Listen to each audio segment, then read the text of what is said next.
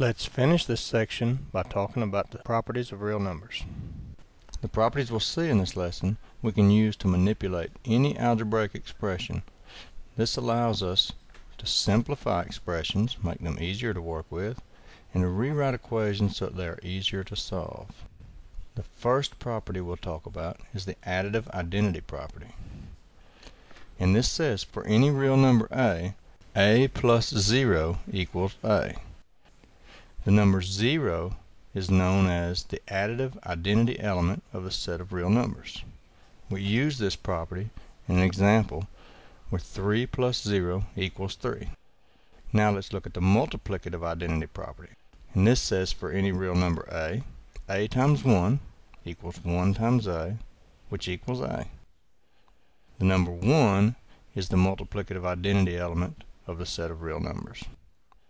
Example of this property, negative 2 times 1 equals 1 times negative 2, which equals negative 2. Now we'll take a look at the inverse properties, starting with the additive inverse property. This says for any real number a, there's a real number negative a such that a plus negative a equals negative a plus a equals 0, the additive identity element. We say a is the additive inverse of negative a, and negative a is the additive inverse of a. Using this in an example, 5 plus negative 5 equals negative 5 plus 5, which equals 0. In this case, 5 was a, and of course negative 5 is negative a. Next we'll look at the multiplicative inverse property, which says for any real number a, where a is not equal to 0, a times 1 over a equals 1 over a times a, which equals 1.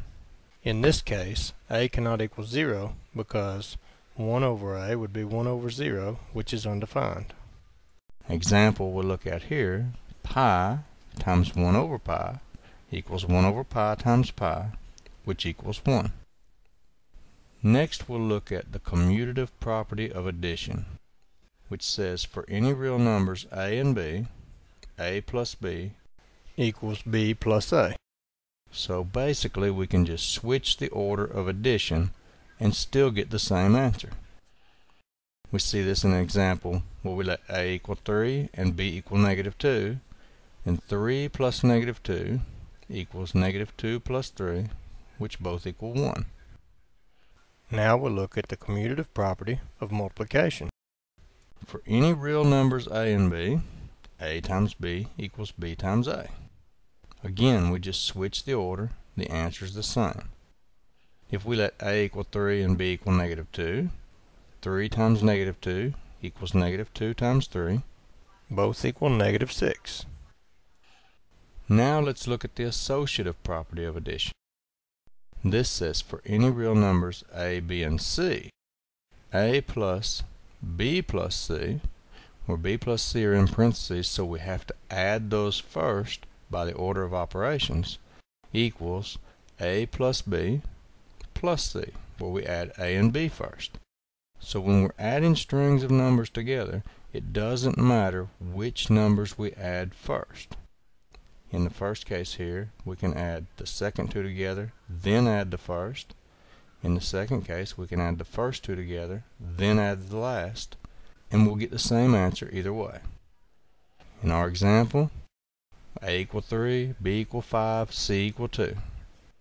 3 plus 5 plus 2 is 3 plus 7, which is 10, and 3 plus 5 plus 2 is 8 plus 2, which is also 10.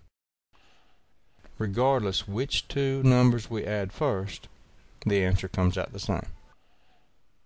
Now let's look at the associative property of multiplication. Here, for any real numbers a, b, and c, a times b times c equals the same thing as a times b times c. So again, for multiplication, whether we multiply the second two first, then multiply the first, or whether we multiply the first two, then multiply the third, we get the same answer. Again, we'll let a equal 3, b equal 5, c equal 2, and 3 times 5 times 2 is 3 times 10, which is 30. and that equals 3 times 5 times 2, which is 15 times 2, which also equals 30. Now let's look at the distributive property. This property says for any real numbers a, b, and c, a times b plus c in parentheses equals a times b plus a times c. This is a property we use a lot. In our example, a equals 3, b equals 5, and c equals 2. And 3 times 5 plus 2 is equal to 3 times 5 plus 3 times 2. In the first case, 3 times 5 plus 2 becomes 3 times 7, which is 21. And in the second case, 3 times 5 is 15, 3 times 2 is 6, so that results in 15 plus 6, which is also 21. This works for any real numbers a, b, and c. So let's try some.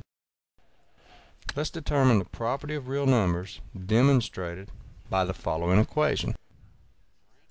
3 times x plus 2 equals 3x plus 6. Which property is demonstrated by this equation? The answer is the distributive property. Let's try another. Which property is illustrated by the equation 3 plus x plus 2 in parentheses equals 3 plus x in parentheses plus 6? And the answer? The associative property of addition. Let's try another one. Which property is illustrated by the equation square root of 3 pi times 1 over the square root of 3 pi equals 1? And this is the multiplicative inverse property. One more. The equation x plus 0 equals x is an illustration of which property? The answer? The additive identity property. Okay, let's look at absolute value and what it means. The mathematical definition of absolute value is for any real number a, the absolute value of a equals a if a is greater than or equal to 0, negative a if a is less than 0. In words, we read this: if a is positive or 0, then the absolute value of a equals a. If a is negative, the absolute value of a equals negative a. For example, if a equals 3, then the absolute value of 3 equals 3, which equals a. If a is negative 5, then negative a equals 5, and the absolute value of negative 5 equals 5, which equals negative a. So this means for any real number a, the absolute value of a equals the absolute value of negative a. This leads to the interesting observation that the absolute value of a minus b equals the absolute value of b minus a for any two real numbers a and b. This is true because a minus b is equal to negative b minus a.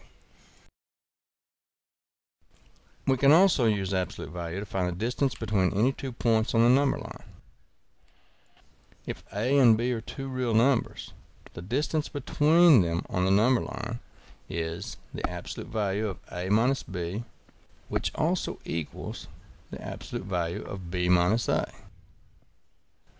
For example, let's find the distance between the numbers negative 3 and 7 on the number line.